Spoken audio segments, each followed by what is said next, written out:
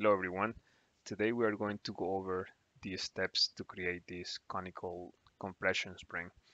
A conical compression springs have a taper body with a large diameter at the base and a small diameter at the top, as we can see here on these two drawings.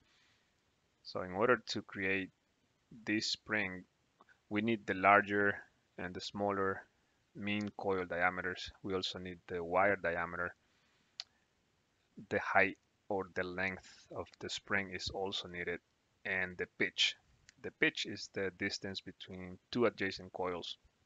For this problem, we're going to assume the pitch is constant. So let's create a new part.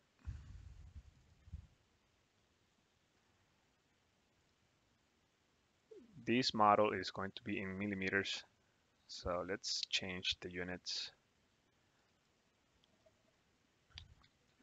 We need to select top plane and let's create a sketch. First, we need to make the larger spring diameter. And let's provide a dimension. Let's make this 100 millimeters, and we can click OK. Next, we need to go to curves and select helix and spiral. So before we select the helix and spiral, it is a requirement to have a sketch that contains a circle, and we just did that. So let's go ahead and select helix spiral. The circle is already selected, as we can see here. So now we are in the Helix Spiral Property Manager.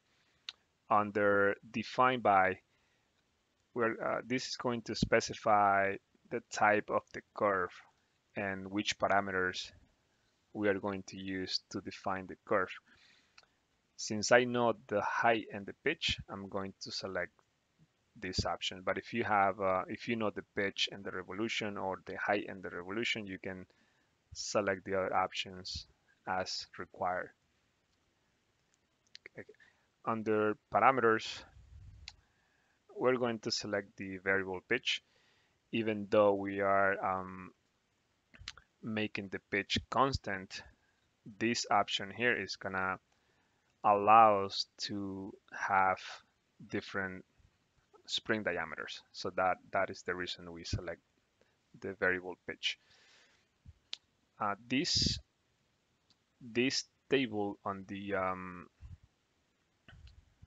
on the region parameters, this is defined by the parameters that we selected under Define By. Since we have height and pitch, this table is going to have the height, the pitch, and the diameter. So as you notice, the bottom diameter is 100. That's the one that we created, and we cannot change that. So let's input some numbers here. So the pitch, we're going to make this 10. For the next turn, let's make this 20 millimeters height. The pitch is going to be the same, 10. And the diameter, we are going to make that 80, since we're creating a taper shape. You can kind of see how it's looking as we filled out that table. So for the next height, we have 30 millimeters. The pitch is going to be the same, and the diameter, this time we're making that 60. Next row, we have 40 millimeters. The pitch is going to be the same, and the diameter, we can make this we can make this 40. And let's create one more row, and this is going to be 50, which is going to be the total height of the spring. Pitch is going to be 10, and the smaller diameter is going to be 20. So once we have that, we can kind of have a preview of the of how the spring is going to look. Next, we have the start angle. This is going to set where to start the first turn on the sketch circle. So this could be um, the angle that you prefer, in clockwise or counterclockwise. We're going to be on clockwise. Let's hit OK. Next, we need to create the wire diameter profile. But before we do that, we need to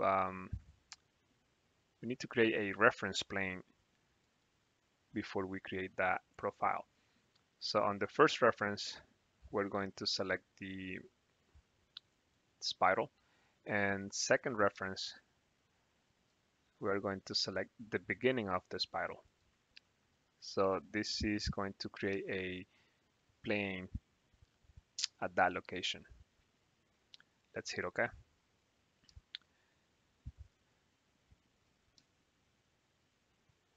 Using that plane, we're going to create a sketch, and the sketch is going to be the wire diameter.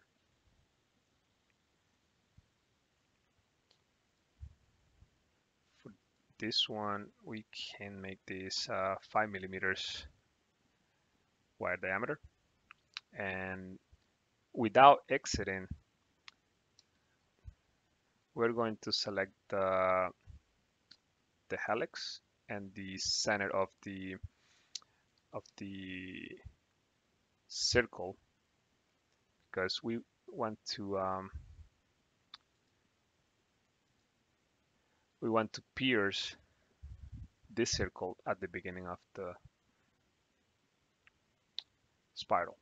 So select pierce, and automatically that will go to the beginning of the coil of the spring. Now let's hit OK. After we do that, we can go to the swept boss base. For the first, this is going to be the profile. The wire diameter profile is already selected, and for the path, we're going to select the spiral. And let's hit OK.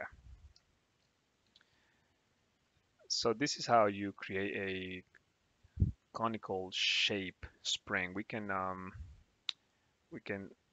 hide these lines, and we can also hide the plane or suppress, so we can see the model in a better way. And this concludes this tutorial. Thank you for watching.